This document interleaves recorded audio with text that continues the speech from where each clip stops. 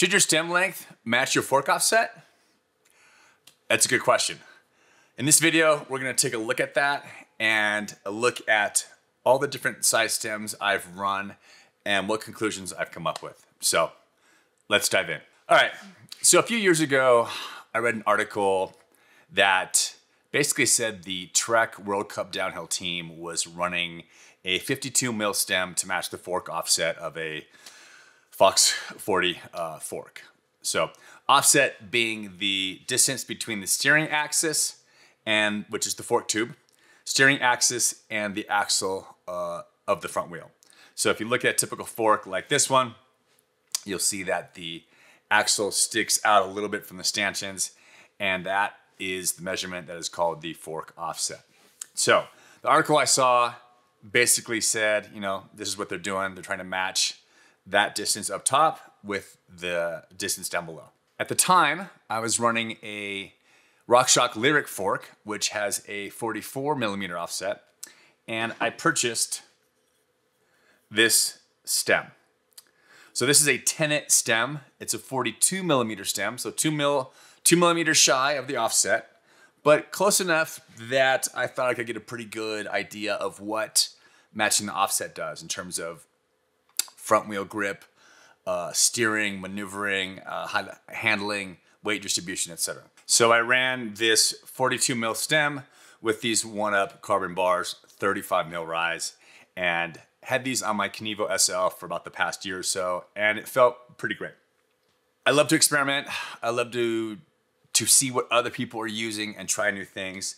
So I ran into a video on this stem. This is the Rulezman 18 millimeter stem. And he had some really good points on why he was running a short stem. But one of the points being was you needed a longer reach bike. So keep the distance in the reach in the frame, run longer chain stays to keep it more balanced, and then have this shorter stem up on top so that your handlebars are just turning around a single axis versus going like this in an arc when they're on a long stem. So I thought he had some really good points. I bought this stem, installed it. This is a 31.8 mil clamp versus a 35 mil clamp, so I had to get new handlebars. So I went with some Enve 50 mil rise bars, 31.8 clamp, ran this. This felt great in steep terrain. Everything else, it felt a little too, I was too far behind the fork in the front of the bike. So it just wasn't correct for the size frame that I was riding. So I took this off. Then I went with a 30 mil standard I9 stem. And as you can see, these place the bars in two different positions, right? This one's much taller. This one has the bars a little bit lower. Both of these with the 50 mil Enve downhill bar. This stem setup felt awful. Front end was washy. Didn't like the input I did not like how the inputs reacted on the bike with that stem. I don't know if that makes sense. Then I saw a video that Brian Cahill did talking about how he always ended up going back to a stem length that matched his fork offset. And it made me think, you know what, Mark, maybe you had it right to begin with. So I switched to a 43 millimeter stem, 1 millimeter longer than this, with my 50 mil bars, and did a couple runs. And I have to say, the inputs, the preciseness, and how comfortable I was on the bike felt amazing. I don't know if that's the magic formula. Maybe depending on the size of your bike, the frame size, if you're running maybe a little bit of a smaller size frame for your height. I'm 6'2". I'm on a Kenevo SL S4. It's about a 485 mil reach. I could probably ride a 500. So I could go with a longer reach, maybe 500, 505, and then run try running a stem like this on a bigger frame. I think I might like that. But because of my frame size and the dimensions and geometry that I'm working with, I think matching the offset to the stem length may be the way to go. Is there science behind that? I don't know. But if you look at this drawing, you can see where the offset is on the fork, and you can see if the handlebars are over directly in line with the axle of the wheel. I think that, and you look at the contact patch of the wheel, I think it makes sense in terms of where the weight is being pushed onto the front of the bike. So now I have a 43 mil Spank split stem on the bike, and we're gonna watch 2 videos of me doing runs on shotgun. One was on I believe a Saturday morning, and then the other one is on a Tuesday. A couple days in between.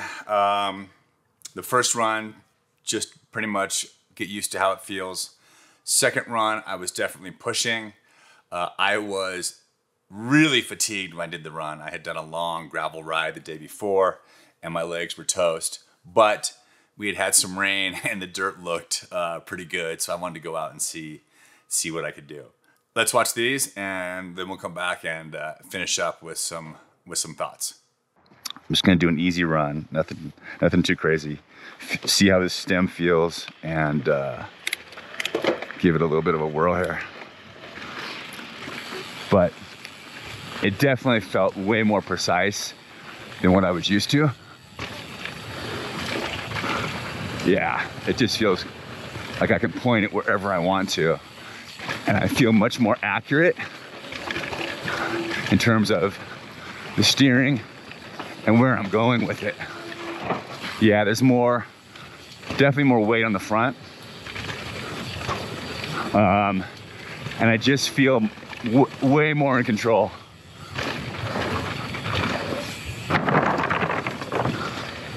So yeah, it feels pretty good, I have to say. Funny what a few little millimeters will do. Yeah, I'm turning much better. And I think that's just because I'm over the front more. So this might be the call.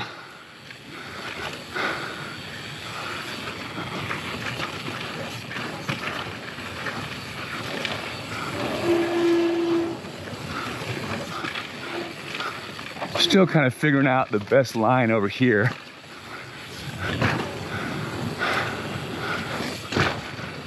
I think it's going left here and then dipping in to that and then bringing it around with some speed.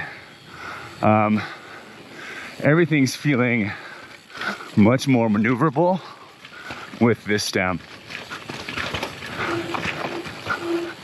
So we like that. Yeah.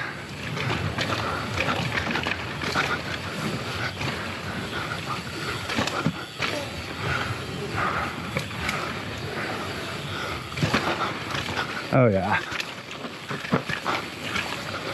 Way better. So interesting how a little change really affects your grip, your maneuverability, all that.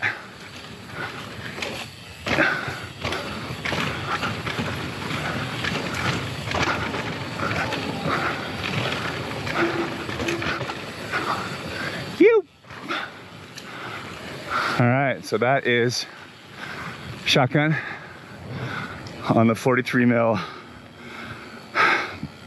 stem.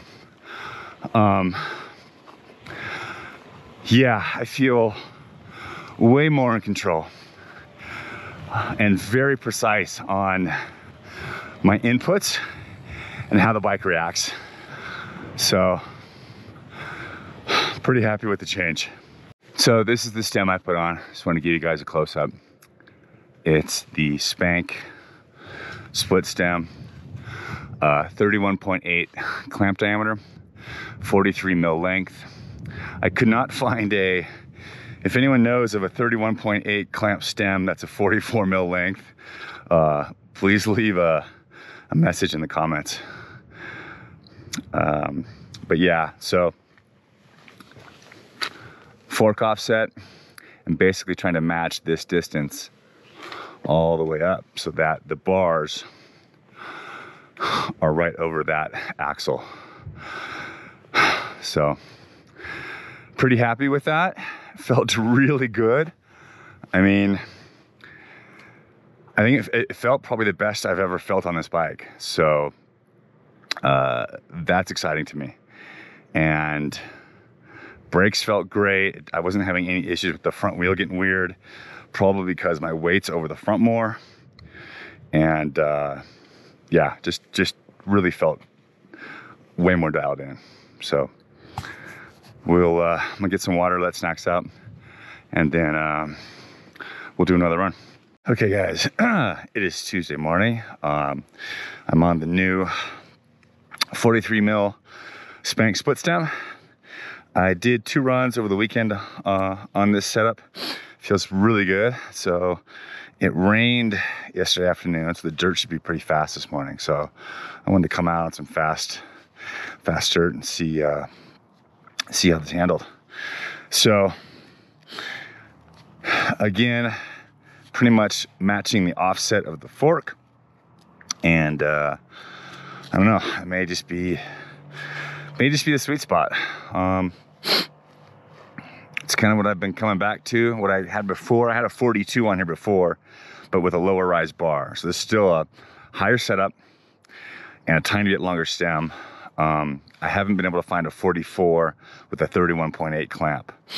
Frazen makes one with a 35 clamp, but there's no 50 mil rise carbon bars and a 35 mil clamp. So, all right, let's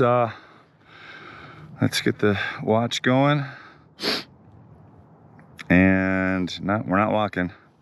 We are mountain biking. All right. Let's, oh, also, I forgot my, I'm not wearing glasses right now. So no goggles, no glasses, forgot those. Let's see, let's get clipped in here. How the conditions are, how it runs.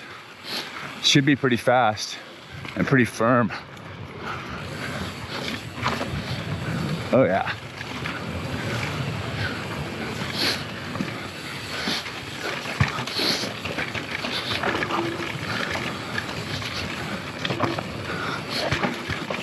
Oh man,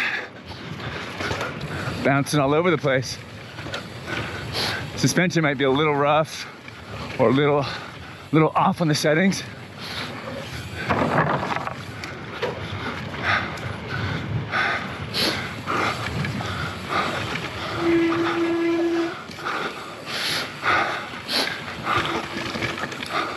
Not too dug up.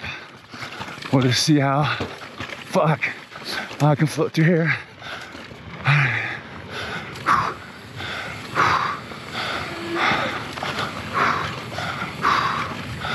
Catch my breath. Yeah, my back is bouncing all over the place. Whoa. Okay.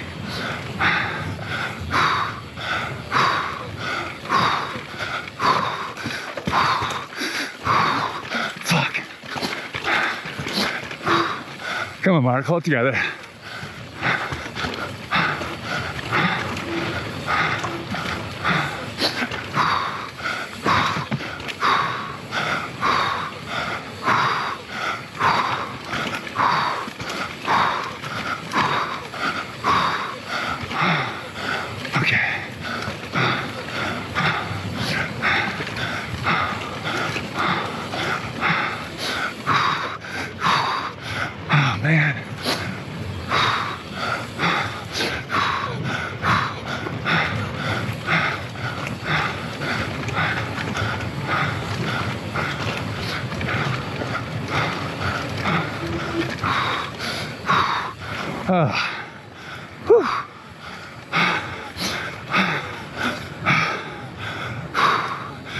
Okay, so those were the 2 runs with the 43 mil stem and the 50 mil rise Enve bar. Felt pretty good. Felt very fast. Really precise. I do need to get used to it. I've only done 4 runs total, I think, with that specific setup. Now, I did find a 44 mil 31.8 clamp stem by Williams Racing down in Australia, and I have ordered that stem. So it is on the way, and I'm gonna definitely try matching the offset perfectly to the stem length and giving that a whirl. So, is the fork offset your best option? I think it's definitely worth trying. Like I said, I've seen multiple athletes talk about it. I've seen articles on matching it. I've seen, people like Brian Cahill, who used to race EWS Enduro. He's got a channel. Definitely look him up. He seems to always fall back to running the stem length at the offset length of 44 mil. Now, is this the ultimate or the perfect setup for you?